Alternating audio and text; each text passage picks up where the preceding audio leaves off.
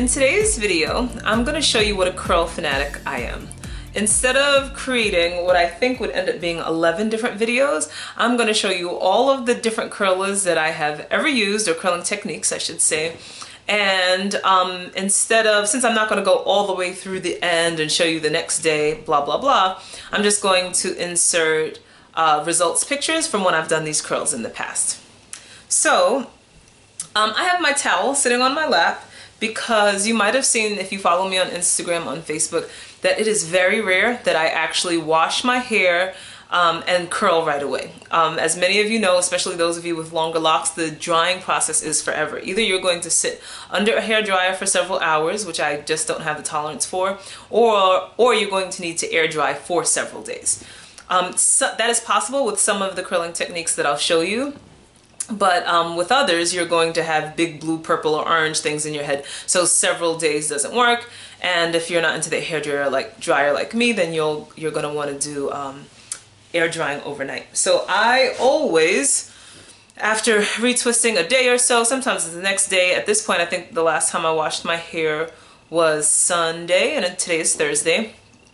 I always moisten my hair with a spray bottle. So I will wet it. I'm not going to go all the way through it, but I wet until I squeeze and it's clearly wet all the way through. Not dripping wet. Even when it feels pretty wet, it's never as wet as it is when your head is just coming out of the shower or a sink, wherever you wash your hair. So this is my technique, and with almost all of these curls that I'm going to show you, I can air dry overnight. There are varying levels of comfort when it comes to sleeping on them, but sometimes I'm willing to tough it out, and that's why some curls have become my favorites. I have this size I have found was what worked best for me, and then you can see kind of how long my hair is, or if you want to see from the back, if you want to compare your hair to mine, how long it is.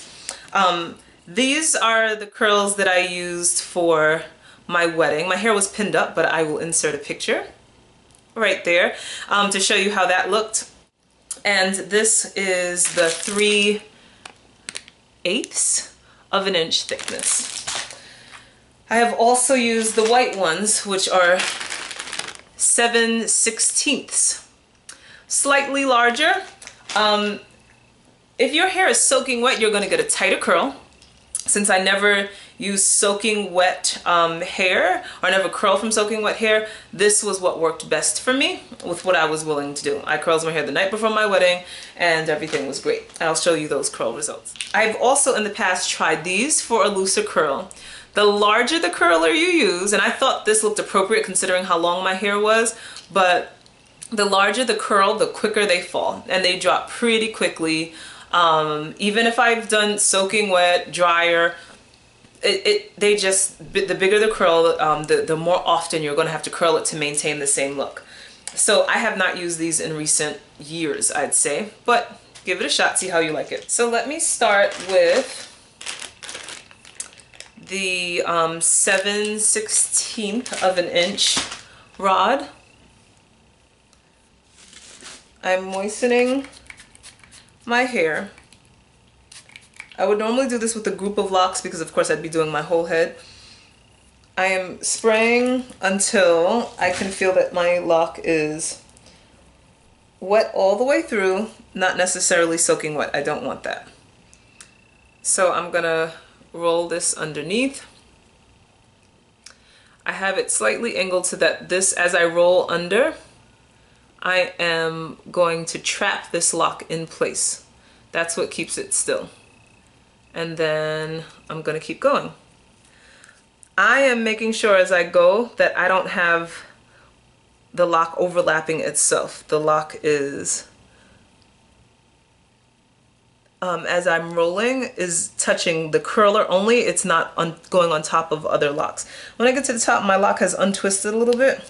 So I'm just going to twist it here to retighten that root, and then close it. I put one lock on per rod because that's how I achieve a perfect spiral. It also decreases drying time because if you have locks laying on top of locks, Of course, the ones underneath aren't getting any air, so it takes longer to dry. There's nothing wrong with that. For me, it's just about time, and I like the perfect spiral. If my locks overlapped, for instance, if I wanted to put two, my trouble is with length. Let's say I want to put two on here. There's no way I can do the spiral thing, and I'll show you why. It's because it's too thick, and I would run out of space, right? In no time, I've run out of space on that curler. Even if I slide it down, I've run out of space, which means I'm going to have to overlap, which again is going to impact that spiral perfection that I go for. Anyway, not that that's what you need, but if you want to use more than one lock on a curler, then you're just gonna kind of just roll it on top of each other, and you can see that that's going to be curly, but it's not that perfect ring. So that's the technique with the perm rods. Same thing goes for any of these. So here are day one results. I think that this is probably my favorite picture ever. Perfect spirals on day one. Here are my wedding day photos with the pinups. These are about day 2 or 3. They start to drop a little bit. In this photo, you'll notice that I don't have perfect spirals. I tried something a little different and curled my hair in the opposite direction. I curled upward. And the perk to this is that I didn't have to retwist my roots once I got to the top because I was spinning in the same direction as I palm roll my hair, but the curls were all over the place. So I did not keep my hair down for very long. I started doing pinups almost immediately, and the curls looked great in the pinups, but I didn't like how it looked when it was down. Next, I have shown you the wrap-a-lock in another video. Here I purchased the long wrap-a-lock because that's what I thought I needed for my hair, not even close. I was able to cut them in half, and this was long enough for me. I'm not going to go into detail with this particular technique because there's another video for it, so check it out, wrap-a-lock. But what I will show you with the wrap-a-lock is a curl called the ribbon curl. I posted pictures of this before and said it was completely not worth it. It was absolute torture doing it and taking it out. It was so time consuming. For me, it's because I did one lock per curler because that's what I always do, and my locks are pretty fat. I only have 97 locks. You ask me all the time. I have 97. So it's not as long as those of you who have well over 100, but it still was tedious. But let me show you the ribbon curl. So let me try to find my lock that's already moist. Here she is. You can do this with a wrap-a-lock tool, and I forgot to mention, or a pipe cleaner. This is also quite possible. You fold it in half. So here's the technique.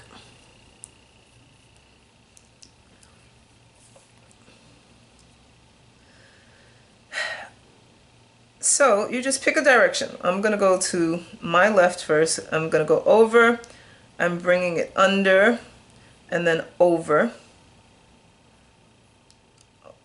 this way, then back around, underneath, then over, then back around, underneath, then over, and I'm just weaving it in and out.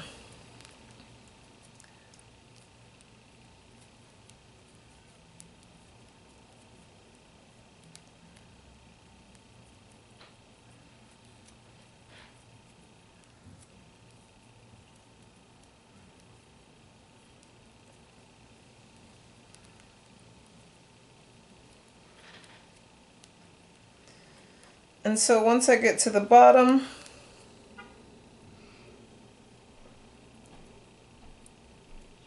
I weave it as far as I can, and then I'm just going to wrap one end of the wrap-a-lock tool or the pipe cleaner around to keep it in place. This creates a really beautiful, interesting looking curl. But unlike other curlers where once you open it you can just pull it out and your curl just kind of spirals out, this doesn't open up the same way. So I'll show you. I would let this air dry overnight or however long you'd like, and then I couldn't just pull to get it out. It's not happening. So here I literally had to unwrap each one. I think it still took me, with my 97 locks, about an hour to take these out of my hair. It was just torture. I'm so glad that I have a job now where I kind of make my own hours, because I definitely would have been late to work as a teacher messing with this. So you should give it a shot. Those are ribbon curls, and again, that works with this or the pipe cleaner.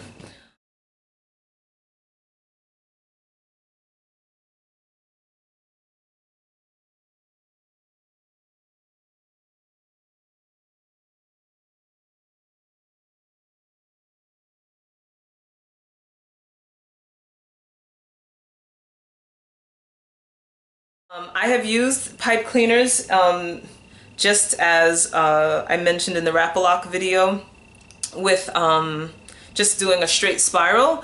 I have also, you know, doubled them up a little bit, and I put more than one lock, 2, 3, 4 on a pipe cleaner just to see the result. And here it is. I'm showing you that picture now. This is how it looked when I put more than one on a strand. Just a different look. Not better or worse, but again, not a perfect spiral when I put multiple locks on it. We'll go on to perm rods. I have them in different sizes and shapes. I was trying to get a look when I bought these giant things that kind of just made my hair look like it was wrapped. It was, I'll show you the picture when I used them. I didn't think it was that successful, but clearly I put more than one lock on this. And I have to struggle because the front of my locks are a million different lengths. I'm just gonna try to hold that in there. And here it was important for me to just, I'm holding my finger down to make sure they don't come out, and rolling under. This little lock that I have here probably has no hope of getting in there. I'm just gonna pull it out. And then I bent it. I actually did try to attempt to use a hair dryer for this, and it was ridiculous because they were so big. My dryer at home was not large enough to accommodate this. It literally just like bumped my hair like this. I don't even know if you could tell that that's what happened. Didn't feel worth it, but I also feel like I might try it again with a slightly better technique. It just, you know, gave a slight curl, which was an interesting look. These I think I got for the same purpose, but just for some of my locks that were shorter. I think that was my goal with this. I don't know. The last time I used this, I think was a year ago for my birthday, and I'll post that. I'll show you that picture. But I never did it again. I guess I didn't love it enough. This I've done most recently, and I did it. This is a time saver I found, because I definitely did this with more than one lock at a time. My challenge, and just please know that you're not alone, is the different lengths of locks that I have. I didn't cut it, it's just the way it is. So that's one of the biggest challenges with doing curls for when you use more than one lock on a roller, is that it's hard to find locks that are similar lengths. It can be a real pain. So I'm just gonna go with this. Again, I would moisten the whole section. And I'm just gonna have to leave these other locks out. Actually, you know what? I probably would just do 2 and 2 here, because it's like the length is so dramatic. And so here, I do the same thing crisscross so that the lock stays in place. I can, because I have the space with these locks being so short, I kind of spiral it. Again, when I say spiral, I mean I continue to move to the side so that the lock is not overlapping itself. It just continues to roll. This makes it easier to air dry because all of your locks are completely exposed to the air. I'm saying that instead of this, where I'm just continuing to put the locks on top of one another. This makes it so that I could get more locks on there. There's so much space left, but the tips of your hair are going to take forever to dry because they're not exposed to the air. So this is before. Here are the results of this curl. Check it out. I thought that that was pretty. It does not last very long. It fell pretty quickly. I mean, I had curls for days, meaning that my hair was not straight like this. It had texture, it had body, but it looked different within hours. How I started off in the morning, like my hair might have been here and it was like down an inch or so by the end of the day. So if you want curls that are going to last for a couple of weeks, this is not a good it's not a good option to put multiple curlers. I'm sorry, multiple locks on a curler. They just don't last as long. But because I was able to put so many locks on each curler, it was really fast. I felt like I set my whole hair in maybe 30 minutes.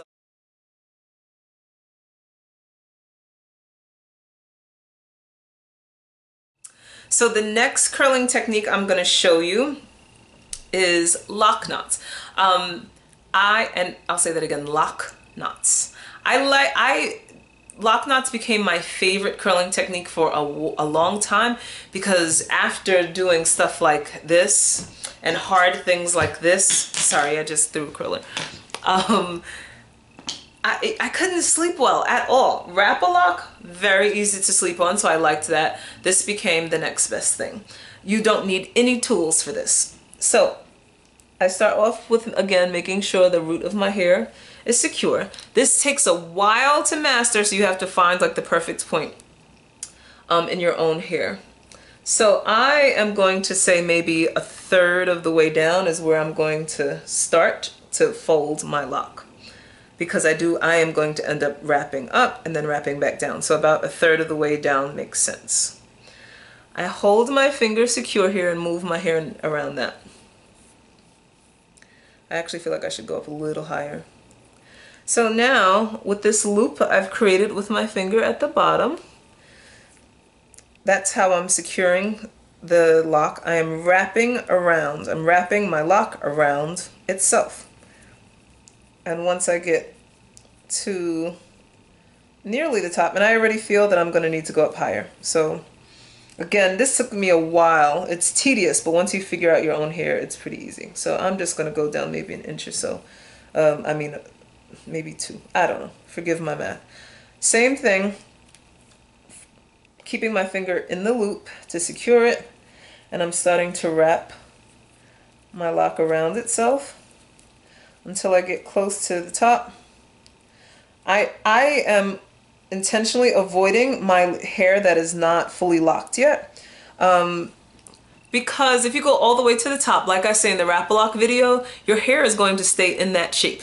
So you're going to have something like this in the morning if you go all the way to the top. That may or may not bother you. It bothers me. I like my hair to lay down. So now I've gotten to the top, and I'm going to start winding back down. So now I'm wrapping my hair around 2 layers of locks, and now I've gotten down as far as I can. My finger staying in place was crucial. I am going to stick my hair, the tip of my hair, through that loop. I'm pushing it through.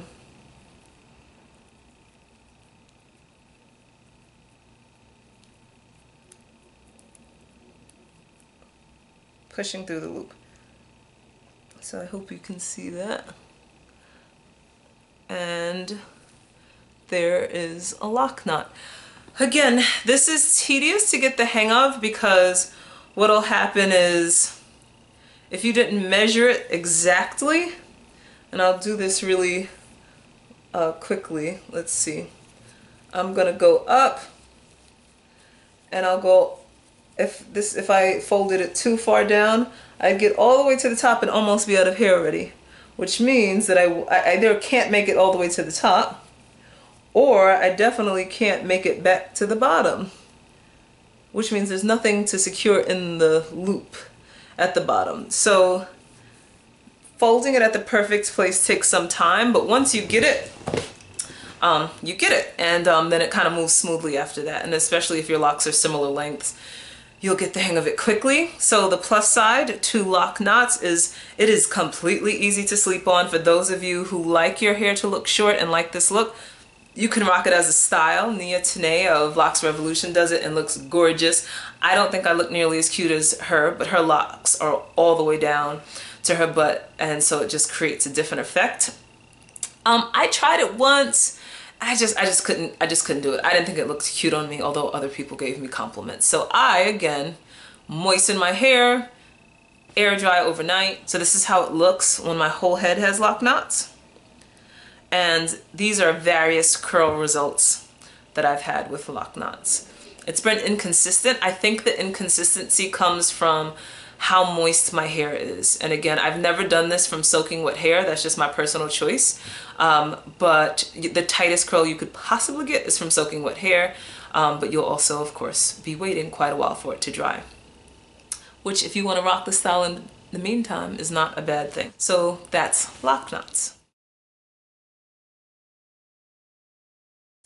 Last but not least, I have rag curls.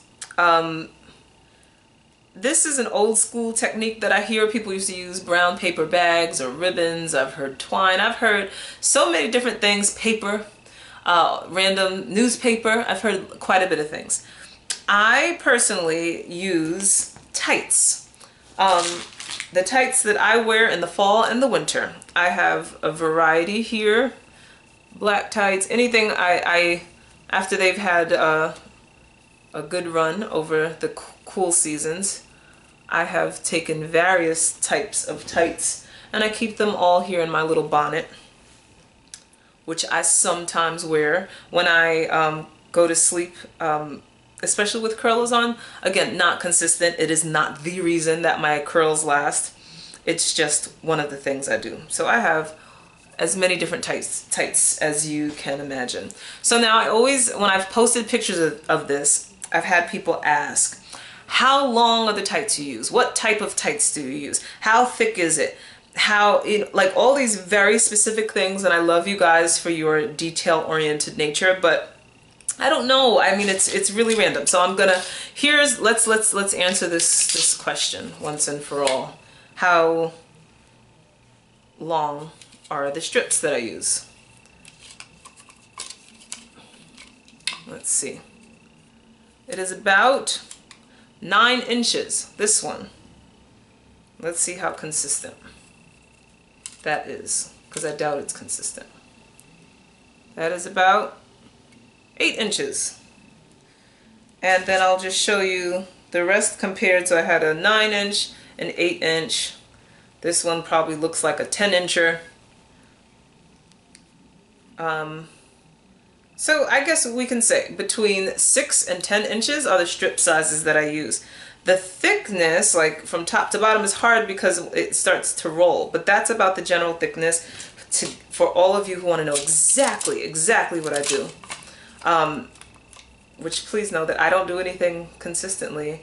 This is 3 inches thick, okay? In case you don't believe me, it's about 3 inches. Again, I did not measure these to do it. I just kind of eyed it.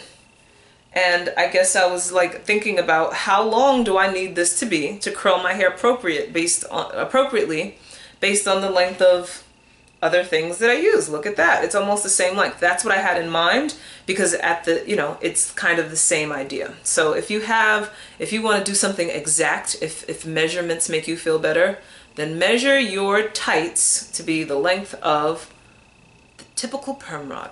Got it? So now, this is another fast technique for me personally, and I always use more than one lock to do it. So I'm going to start with my little short baby locks in the front. I'm moistening it.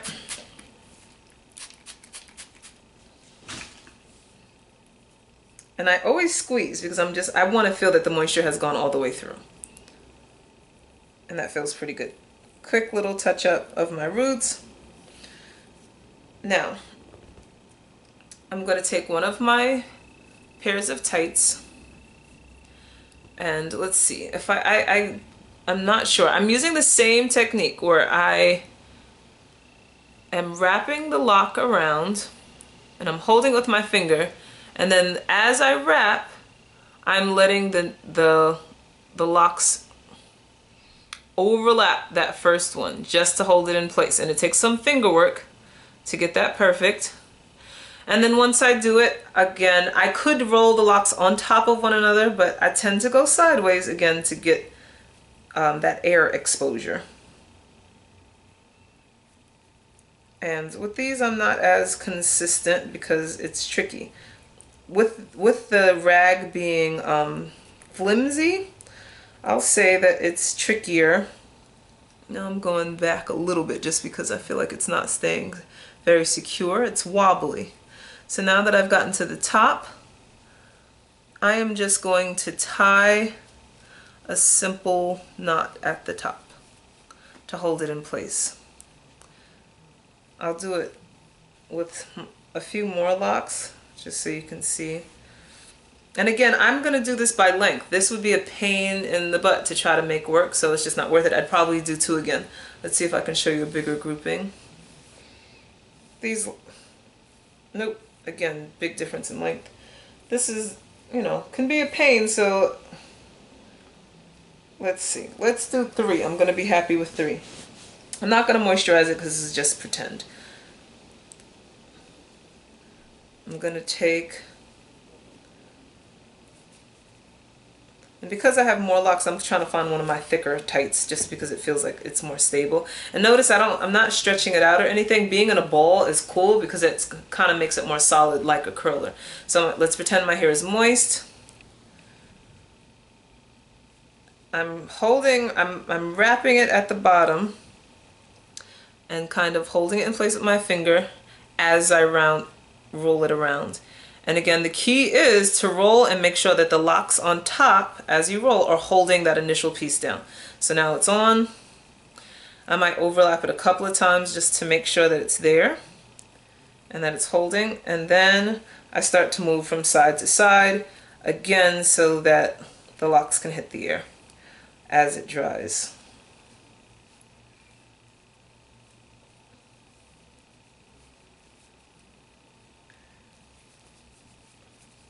And you can see it's not simple. It takes me holding my locks in place quite a bit to do this well.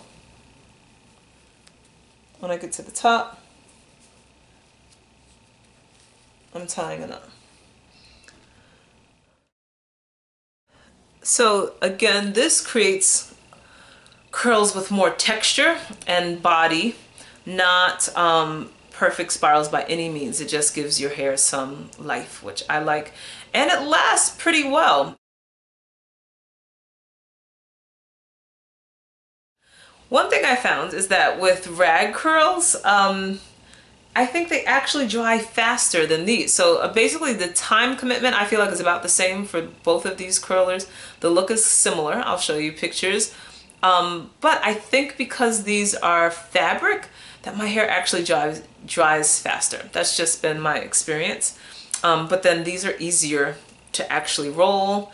These are easier to sleep on. This you just buy and you don't have to take time cutting up your tights. So there's pros and cons. My favorite curl results have come from the Wrap-A-Lock and the not the Perm Rods, the Wave Rods. In terms of those spirals, I think they just last forever, again, because they're the tiniest curls, and I think they're absolutely beautiful. But in terms of what's fastest, I would say it would be this when I use multiple locks on a curler, and these. And that's all because the look causes for me to put multiple locks on a curler. Loc Knots are easiest to sleep on. These are easiest to sleep on. Loc Knots are very tedious because you have no choice but to do one lock at a time. So it's time commitment. It's a lot of time commitment. All of these other curler choices that I showed, you can always put more than one lock on a curler. So I ended up primarily using the Perm Rods. I just wanted to show you some things I have to do. I have a lock that's about this long, literally half the length of everything else, and so clearly couldn't get in a curler with any of the other locks, so I gave it its own little curler over here. Same thing, I have a pretty a short lock here that doesn't line up with anything else. I didn't want to use a perm rod just for that one curl, for that one lock.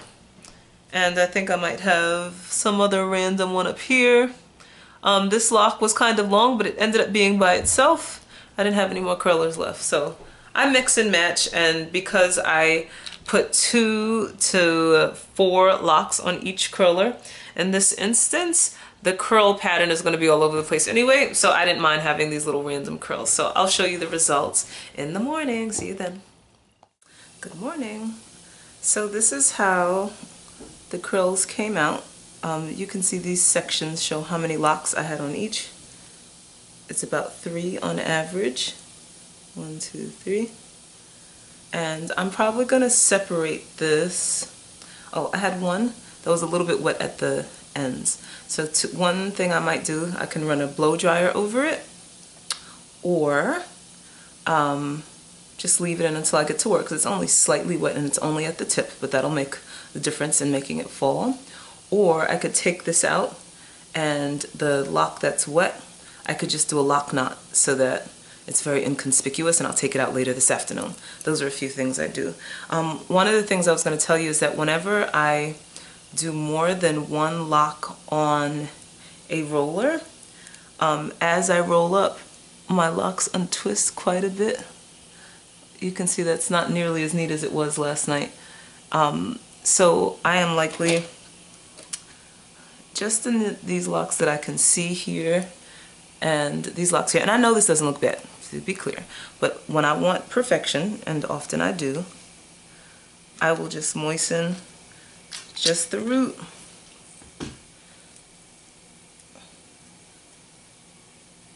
I'll twist that.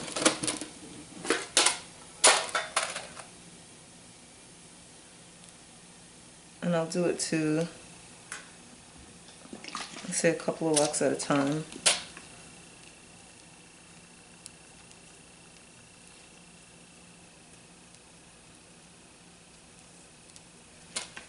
And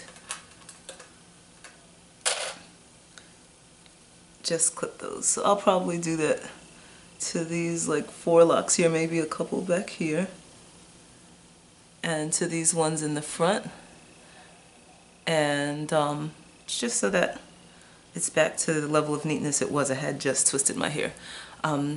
But when I do one lock at a time, I can always retwist the root, and I don't have this issue. So again, I know this doesn't look bad. I could leave, but I just want to show you something that I do.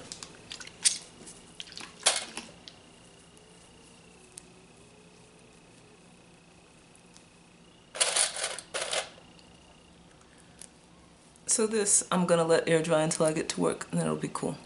So anyway, here are the results. I will take some pictures after I separate these, because I don't want to fully separate until I retwist this.